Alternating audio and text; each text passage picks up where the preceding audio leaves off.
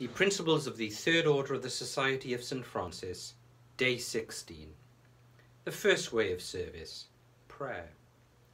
Tertiaries recognize the power of intercessory prayer for furthering the purposes of God's kingdom, and therefore seek a deepening fellowship with God in personal devotion, and constantly intercede for the needs of His Church and His world. Those of us who have much time at our disposal give prayer as a large part of our daily lives.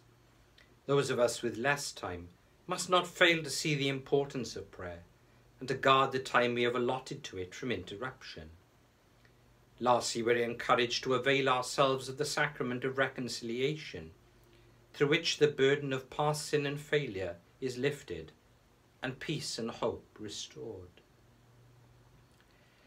As we reflect on this 16th day of the Principles, we give thanks for the gift of prayer, that time of intimacy with God, where we turn our hearts and our minds to His love.